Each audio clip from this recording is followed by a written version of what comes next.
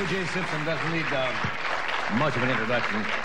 O.J. probably is one of the best football players that ever played this game, and last week he announced his retirement. But he's been doing a lot of acting, so I'm sure that he's going to continue to be in the public eye. And as a matter of fact, on December the 30th, at 8 o'clock here on NBC, he's going to star in a television movie called Goldie and the Boxer. Would you welcome O.J. Simpson? Hey,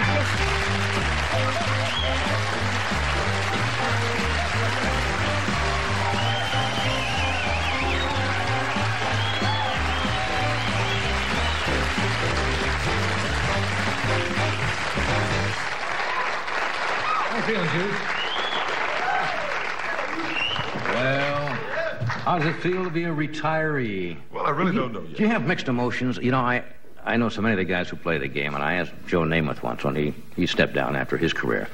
And I said, "Do you miss it?" And he said, "No." And then there was a hesitation, and he said, "Yeah." But there does come a moment, I suppose, where any professional athlete has to say, well, do I go another year? Do I step down now? For various reasons, right? Yeah, and I think every athlete thinks he can play longer. Right.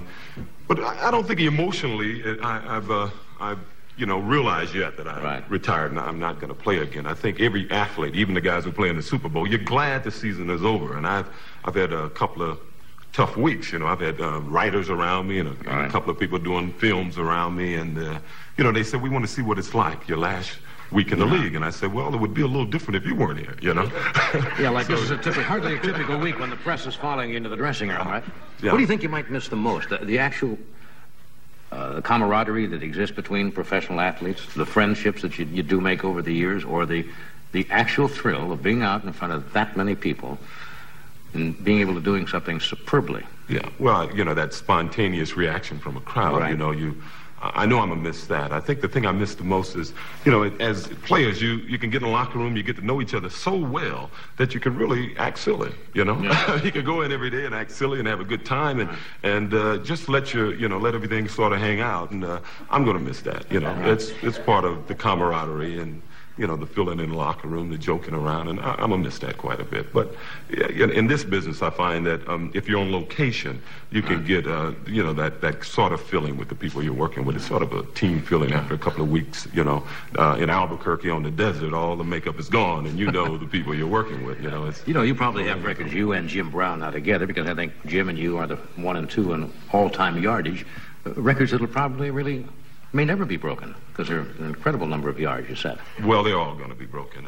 You think so? You think athletes get better every year? A lot of the guys who played 20 years ago seem to think that the guys nowadays are stronger, faster, or for whatever the reasons. Either they're growing up differently or different nutrition or something, but are better athletes generally, the ones from 5, 10, 15 years ago. Yeah, I think that's what everyone, during the war, the average height of men was your height, and now they're...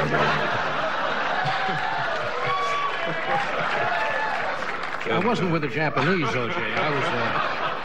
I was on our side, So you have a misconception. Now, how tall do you think I am? No, I thought you surprised me. I played tennis with you a couple of years ago, and I was surprised you're just about 6 feet. Just about 6 feet. Never quite made it. I always have to put down 5'11" and a half, which always bugged me. But you think, they're all getting bigger. Yeah, I think everybody, athletes, they eat better, they train better, and, you look at a guy like Earl Campbell. When I saw him, I was, amazed that a guy his size can run the way he run the ball. I saw a high school game the other night. They were televising some local. Now, the guys in high school, 16, 17 years old, and they'd say, well, here's Rick so-and-so from El Segundo. Rick weighs 270 pounds. And the kid is 16-year-olds in high school. 260 pounds. Now, that's crazy. Yeah, and they're better. This is the day of the specialists. When I first started playing football, you played both ways. And the guys who weren't real good played defense. And the better guys play offense, but you have to play both ways. Now you got guys they come into pro ball, and all their lives they've been a guard. All their life they've been a defensive back. So they're better prepared by the time they get to pro ball, and we're playing more games. And I was surprised. My record, 2,003 yards in the season, I was surprised this year wasn't broken, because I thought halfway during the season that Walter Payton would break it. But they had a couple of tough games in there. But I would be surprised if it's not broken in the next 2 or 3 years. But that's a sensational record. Do you still keep active? I know you play tennis. Anything else that you do? Well, I play a lot of racquetball, but, I just retired, Yeah. I have to tell people I'm not dead. I just retired from football. So Let me take a break. We got a little piece of film from, I think, your upcoming movie, but we'll do this first. We'll be right back. He is not dead, folks.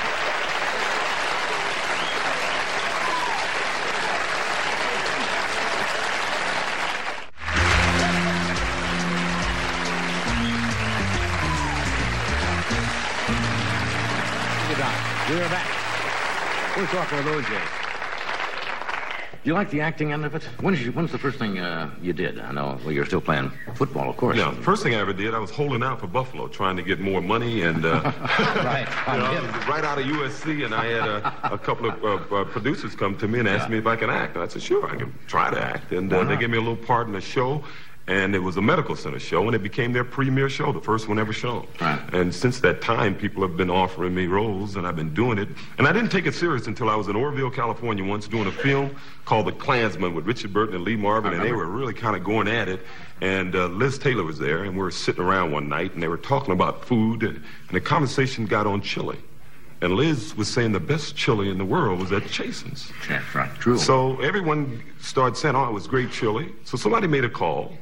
In an hour and a half, they had a private jet bring a pot of chili from Chasen's to Orville, California, and 2 hours later, we're eating chili, and I'm saying, I like this life. I like this. I like this kind of work. How many guys sit around in the locker room and say, let's send out for chili and have it flown in by a jet? The movie is called Goldie and the Boxer on NBC, coming up. I forgot another date. Coming up December 30th. Yes. Right? Did you like how it turned out? Oh, yes, I'm a little proud of it because I had the script for 5 years, and it's the first thing that my company, my production company, has done, other than a TV special, and we think it came out real well. Okay, now we got about a minute clip here. Does this need any setting up at all? I don't know what...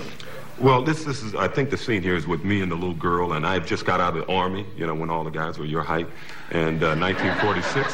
And I just finished sparring with her father. She just found me unconscious by the railroad tracks, and he's just given me a job as his sparring partner. And she asked to be my manager, and I tell her it's okay, and we're just now walking to go have a bite to eat. Okay, here's a little clip from Goldie and the Boxer.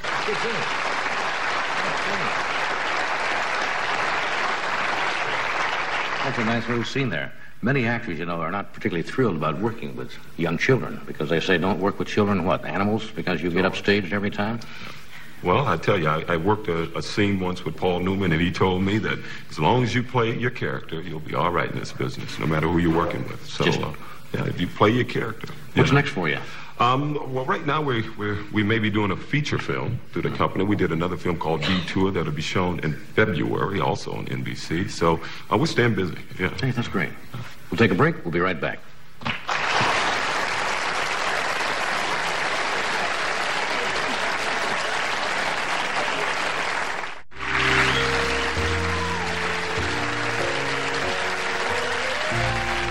We're back.